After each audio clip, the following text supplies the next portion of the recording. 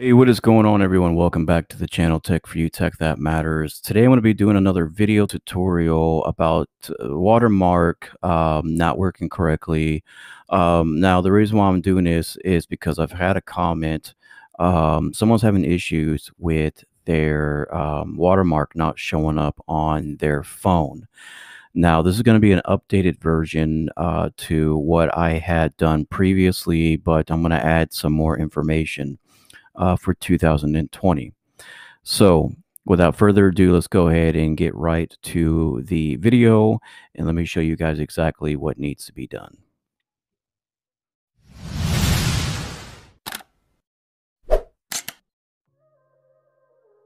Okay, so first thing you need to do is go into your Google search and find a watermark that's going to be suitable for you and for YouTube standards. Now, first rule is you have to make sure that it's square. YouTube is really strict on this. So when you find a square watermark, make sure it's also transparent, because if it's not, translucent in your videos, you're going to see the background with your actual watermark. And in some cases, it doesn't really look professional. So you make sure it's square, number one, and number two, make sure it's transparent like the one I'm showing you right here. So what we're going to do is go into YouTube Studio. Once we get into YouTube Studio, we're going to go into your settings right here. Click on settings. Now, again, the reason why I'm doing this is because I've had, certain people on my comments telling me I can see my watermark on my PC, but I cannot see my watermark on my Android device. So this is the purpose behind it. So once you go into your settings, go into channel. Once you go into channel, select branding. Now, as you can see here, I've already posted my watermark. Okay, my watermark is already set. It's already showing up in all my YouTube videos. I have it selected on entire video.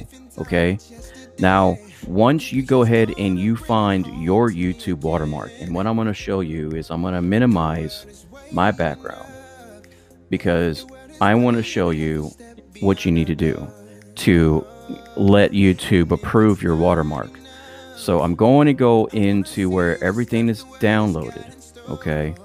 And I'm going to show you my watermark that I have, okay? And it's right here. This is my watermark that I've downloaded from YouTube. Now, what you want to do when you get this is you want to size it to YouTube standards. Now, YouTube standard says you have to be by 800 by 800, okay?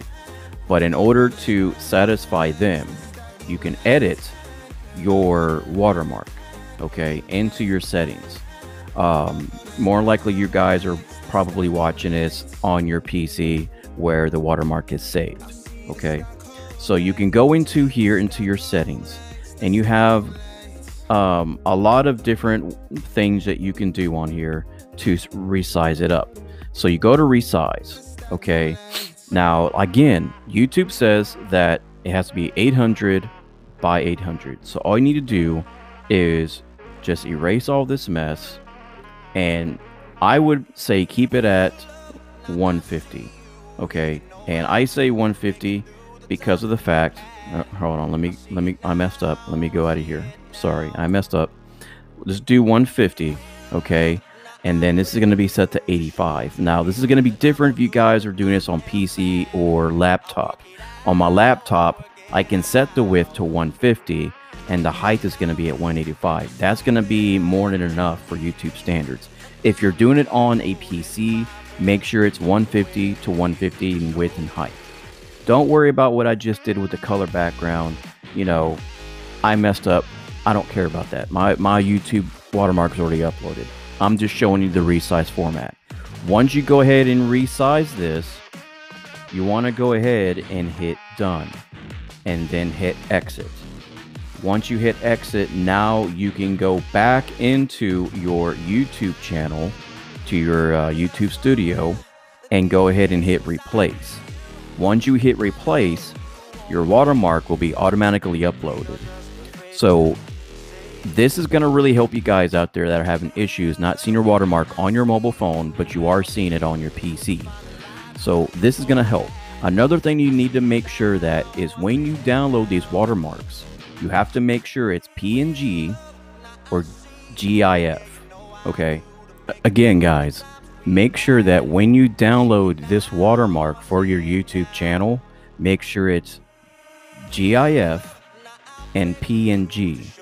Because if you haven't selected either one of those two formats, it's not going to show up. Your watermark will not show up in your YouTube videos. You have to make sure it's one or the other. That's another thing that you guys have to consider.